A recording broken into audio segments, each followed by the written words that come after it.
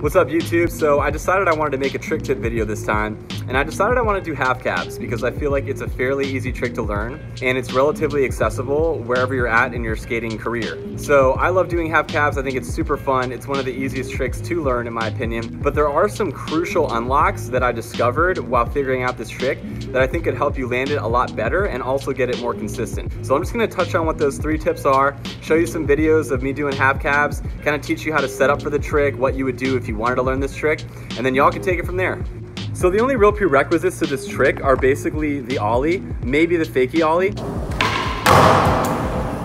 I feel like the fakie ollie will help you because it teaches you how to stay back on the board. And if you fakie ollie, you know what I'm talking about. But basically, like when you do a fakie ollie, you have to be leaning almost in the opposite direction that you're popping.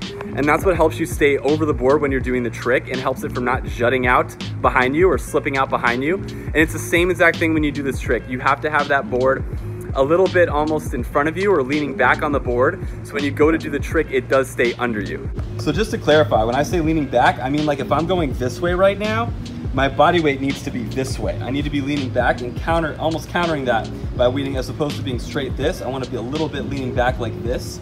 And that's just going to help me when I go to pop to stay over the board, because the board's going to naturally want to go this way when I snap it. So it's almost like when you're snapping, it almost feels like you're pushing it forward when you snap it a little bit. Like you're giving like a little like stay out in front of me kind of deal. So foot position is going to be really similar to the ollie. The only thing I want to note is that I was really confused when I first started skating when you do fakie tricks, you do them off the tail or the nose. And I'm going to tell y'all the rule of thumb is you want to do fakie tricks off the tail. And the reason for that is like if you're doing it in a line, think about it, right? If you're skating, you're going this way, this is my nose. When I do like a frontside 180, I'm going to be landing with the tail going this way, right? So now I'm riding fakie and I'm going to be popping that trick off my tail. So my recommendation is to do fakie tricks, learn them off the tail. If you want to learn them off the nose, by all means, go for it, but that's just how I was taught and how I feel like is the best way. I think for me, I like to kind of be hanging on like this side of the board a little bit. So I don't like to be like completely over like this. I almost like to be a little bit further back, kind of hanging back on the back side of my board. And the reason for that is when the board starts to turn, if you do end up missing the trick, usually your feet end up going this way. So like when you're landing, your toes are kind of hanging off. So this kind of helps you get set up in a way to when you are turning, this foot, your ollie foot, can drag into the nose and it won't come like way off here. So like if you set it up here and you're dragging into the nose, you're probably gonna end up like over here. But if you're over here and you snap, while you're rotating, you can usually end up right in the middle of the nose. So I could put it almost like my kickflip position actually. It's really funny. And then my other foot is just in the ollie position. But once again, I like to put it just a little bit, so my ollie position is like right here. I like to put it just a smidge further back, and it just helps me stay on this side of the board. And when you rotate in this trick, you'll see what I'm talking about later. But when you land and you rotate, you really want your weight to be centered, but if anything, a little bit more on this side of the board than on your toe side.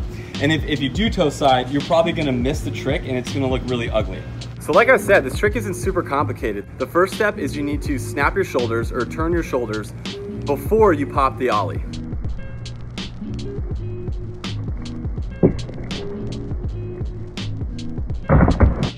So once again, shoulders rotate, they have to turn before the ollie. If you're not rotating your shoulders enough, you're not gonna get the full rotation and you're gonna end up going kind of like off to the side when you finish your rotation. Or it's not gonna be, or you're just not gonna land the trick, period. So know that you do have to wind your shoulders, you do have to give a nice solid shoulder. I call it almost like a shoulder snap. That's what it feels like to me. It's almost like I'm snapping my shoulders around.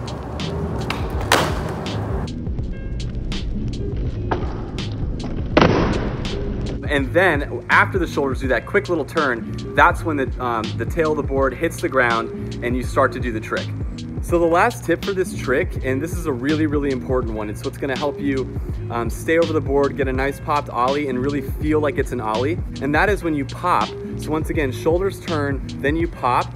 You need to be popping in the direction opposite that you're trying to turn. So what that means is like, if I'm trying to turn my body to the left or trying to open up this way, I'm gonna be ollieing in the opposite direction of that.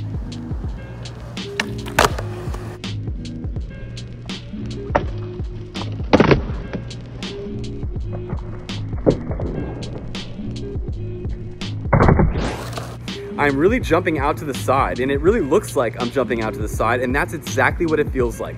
And that is the key to making sure that your front foot really digs into the nose of the board, that you can get that nice high popped ollie, and then complete the rotation. So once again, when you ollie and you pop, you really have to be kind of what it feels like, and what I tell myself is to ollie out to the side. It's like literally just turn your shoulders, ollie to the side, and everything else will kind of happen naturally.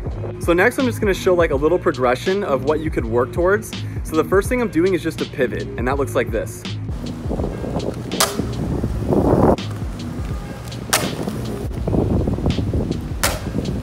So you're essentially replicating the movement with your shoulders and with your arms that you're gonna be doing during the half cab, except you're not popping, and that's the only difference. So once you kind of get what that feels like, know that it is simple. It's almost the same thing, but when you pop, you do have to kind of jump out to the side a little bit more than you normally would. So that's like pretty much what the trick is. And you can even see when I'm pivoting, my shoulders turn a little bit too to make that happen. So it's fairly similar to the actual half cab.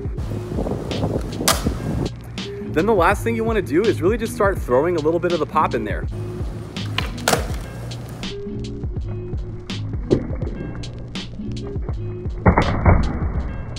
So once again, the timing of this trick, the two things that are the most important, the timing and staying over the board.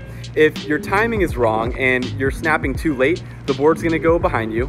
If you don't jump out to the side enough, the board is also gonna go behind you or out to the side, or you're not gonna get any pop on it, or when you land, you're gonna be super hunched over and not roll away straight. Those are all things that could totally happen.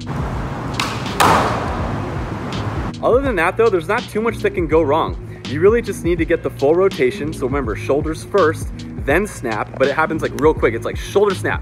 It's not like I turn my shoulders, wait, and then I snap. It's like, nope, shoulder snap. Number two, stay back on the board. I don't want to say lean all the way back, but just make sure you have some weight on what normally would be your front foot. But remember, it's your back foot because you're running, you're going fakie. And then the last thing is really just to ollie out to the side. Just remember, you got to ollie to the opposite side that you're turning. And the more you do that, I feel like the higher it's gonna be, the easier it's gonna be to level out, and you'll really feel what it's like to have that rotation and to have like a nice crispy ollie. I think, once again, the ollieing out to the side is to me what makes it feel like a normal ollie and not like some weird kind of rocketed ollie turn, which is what it could feel like if you're not doing that. So those are the three tips. I did throw a bunch of half cabs in the end of this video so you could just see a couple variations of what it looks like even when I do it. But I hope you all enjoyed this video. If you did like it, you learned something, you unlocked the half cab, I would love to know your tips and tricks as well so we can all learn from each other. I'll leave it at that. If you all did enjoy this video, please like, subscribe, and comment. Would love to hear your thoughts as usual. Thank you so much for watching. Take care. See y'all next time.